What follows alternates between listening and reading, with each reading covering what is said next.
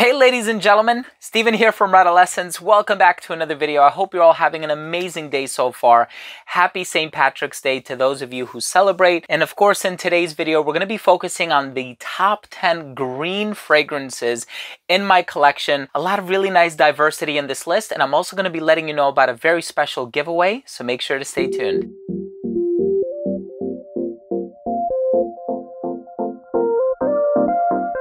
Now, before I begin this video and I tell you all about these 10 green fragrances, and I also give you a little bit of commentary on what makes each one of them green, and also let you know about the very special giveaway, I do want to start things off by mentioning that if you are a fan of fragrance-related content, please do consider supporting the channel by subscribing to it. Hit the bell icon so you can be notified on future uploads on this channel, and give this video a thumbs up if you take something of value from today's review. Now, given the fact that it is St. Patrick's Day and spring is right around the corner, I know I've been saying that for like the past 2 weeks on my channel, but really the date is getting closer and we're all excited for some warmer weather. I know I am for once. So here we have 10 green fragrances, and of course, if you want to enter for your chance to win one of the many bottles in this list, not all of them are eligible for the giveaway, but there are a few. Go ahead and follow the first link down below in the description section.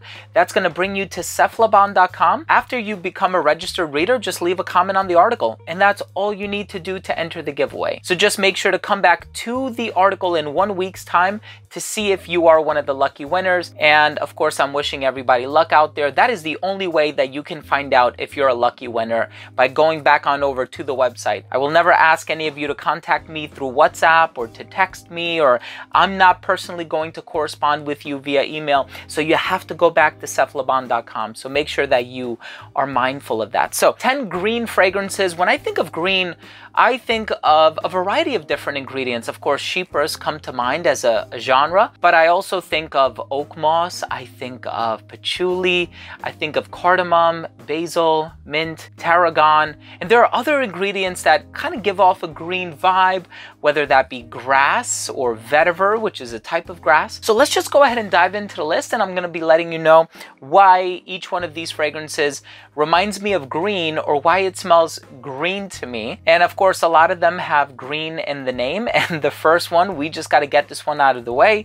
This one is Green Irish Tweed by Creed. I know when it comes to the springtime, a lot of people say that this is their favorite fragrance, and of course, it's been around since 1985. It definitely opens up very bright and citrusy. You have the Florentine iris, you have the lemon verbena. It just smells very inviting, very fresh, very versatile as well. So Green Irish Tweed by Creed is a fragrance that I purchased many years ago, and I will always have a bottle of it in my collection. Now, a more recent pickup for me, although this fragrance is a bit old, or on the older side of things, but it was a recent pickup for me. This one by Olfactive Studios is called Panorama. Now, with Panorama, there's actually a wasabi note in it. Now, wasabi is a little bit on the spicy side of things. It is a plant, and it's usually used with sushi. You might find it in a bento box, and it actually has, from what I've read, antibacterial properties, which is one of the reasons why they serve it with sushi. But in case of the smell, it actually smells really interesting. There was a vibe in the opening, at least, that kind of reminded me of pot, but it has this green, grassy, earthy, very likable personality about it. Very, very unique. I've never smelled anything like this before. That's Panorama by Olfactive Studios, and this was a fragrance that was recently sent to me, so I'm very appreciative of that. And this one by Les Jardins Retrouvés is called Rose Arashiyama. Now, this fragrance has two of my favorite ingredients in it. One of them is mastic oil, or lentisque, and the other one is fig leaf. So there's the green element in this one, the fig leaf. Now, both of these ingredients surprisingly remind me of Greece, and I used to live in Greece when I was younger. So mastic, or lentisque, is called mastija in Greek, and they make so many things out of it: desserts and chewing gum and just a ton of things. And then I also had a fig tree in my backyard when I used to live in Greece. So this one actually combines two elements that explicitly remind me of Greece. So it's a very special fragrance for me, and I personally love it. So here we have a super accomplished perfumer, Cecile Zarokian. I mean, if you're not familiar with her work, you've definitely been living under a rock.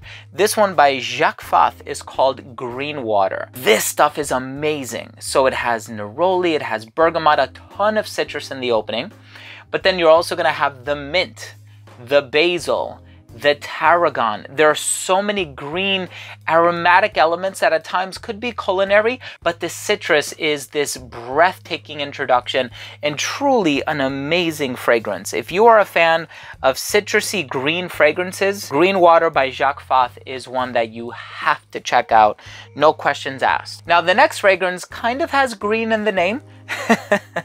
This one is by Parfums de Marly. It's called Greenley. So it has green apple, but there's also patchouli in the base.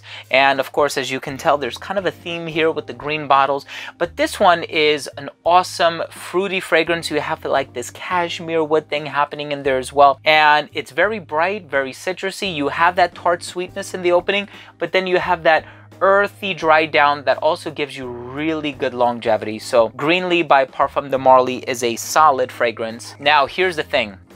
If you miss the 80s powerhouse fragrances, you know what I'm talking about. Polo Green, Dracar by Guy Laroche. This is a fragrance that has a supernatural smelling oak moss with such virility behind it. And everything that I've tried from this brand so far has been amazing. Totally knocks it out of the park. The perfumer is Manuel Cross, and the fragrance by Rogue Perfumery is called the Mousse Illuminée. This is cypress, oak moss, artemisia, right, which is also kind of wormwood, which is what they use to make absinthe. So this is green on a number of different levels. This stuff, when I tell you it's amazing, it is amazing. If you want to be reminded of the sort of unadulterated oak moss and green fragrances of the late 70s, early 80s, this is 100% the fragrance for you to check out. And he has so many amazing creations. I would like to explore many more of them in the future. The next fragrance I want to talk about is on the spicy side of things. So you're going to get a bit of cardamom in this fragrance. You're also going to get juniper, if I'm remembering correctly, but there's also a basil note in here as well. So it's aromatic, it's very fresh, but there's also a spicy element within it too. By Hermetica, this is called Green Lion. So this one is perfect for the springtime, and very much like the other fragrances in this list, it does smell explicitly green, as if the color of the bottle didn't give it away. But all of these fragrances have possessed a very significant green component to them so far. But Green Lion is in many ways on a different level with the, you know, the basil that's in there, the juniper, the cardamom. It definitely is green on a few different levels. Now, the next one that I want to talk about is an amazing creation by Julien Rasconet. He is such an accomplished perfumer, has personally done some of my favorite fragrances. So when I saw that he was creating this fragrance for Amouage, of course, I was very excited. This one is called Enclave. Now, Enclave is all about the spicy mint. Now, I know I mentioned Green Water by Jacques Fath. This one also has mint in it, but this fragrance has like this spicy, warm, resinous, cinnamony quality that is truly amazing. And there are some green elements in the base. There might be a little bit of oak moss or something like that, but it opens up very bright and spicy with that green minty personality. And of course, the color of the bottle is also a little green as well. So this is an amazingly well done fragrance by Amouage, and I love all of the releases that came out at around the same time. Crimson Rocks is a great one, and of course this one is very well done. Now, the next fragrance I want to talk about is brand new. I've had this one in my possession though for about 3 weeks to a month. I couldn't really talk about it, there was an embargo, but here we have it.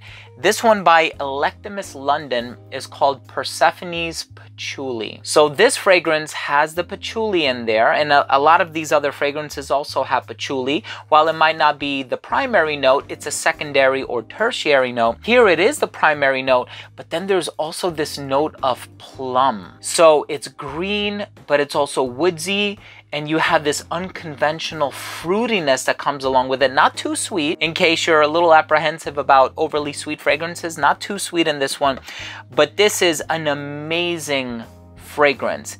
It's actually part of a duo of releases. So you have Persephone's Patchouli, of course inspired by Greek mythology. And then you also have Patchouli of the Underworld. So that one is a little bit darker, but this one is very bright, very accessible, and I definitely look forward to reviewing it very soon. Persephone's Patchouli is an amazing fragrance. And of course, that brings us to the #1 spot. And listen, it's all dependent on my mood, right? There's some days I wake up, I know I'm going to work, I'm going to be around a bunch of other people. I wear green Irish tweed. Some days, perhaps I'm going on a date with my significant other and, you know, I'm wearing Enclave because it is also a little bit on the sweeter side of things. Some days I just want to be feeling very zen and meditative. I wear Mousse Arashiyama. So this fragrance is green in such a unique way. It has this green accord, it has this grassy nuance about it, but then there's also this note of mimosa in there.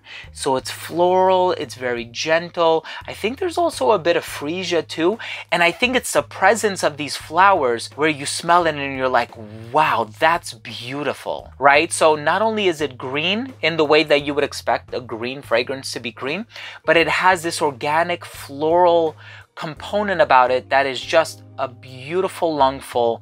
And this one is also very transportive, very meditative, and it always puts me in a good mood. And I know I'm going to be wearing this one a lot. It's the second fragrance that I own from the brand, with the previous one being Daring Do, which is an amazing lavender fragrance, a very fresh fougere. This one by Indica Perfumes is called Balmy Days and Sundays. It reminds me of Rainy Days and Mondays by the Carpenters, but this is a beautiful, beautiful fragrance brand that is based out of San Francisco. I can't speak highly enough about this fragrance, and I sincerely hope that you watching at home have the opportunity to sample it.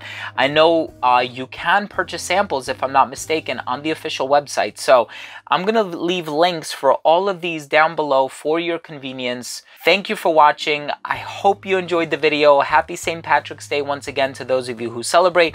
These have been my top 10 favorite green fragrances at the moment. Almost thought of including Apex by Rose Trocadero, but that one's more of a spicy leather. Not really a green fragrance, although it's in a green bottle. But thank you for watching. Make sure to enter the giveaway by visiting Cephalabon. Links are going to be down below. Good luck, everybody. Love you guys. We'll see you tomorrow. Bye.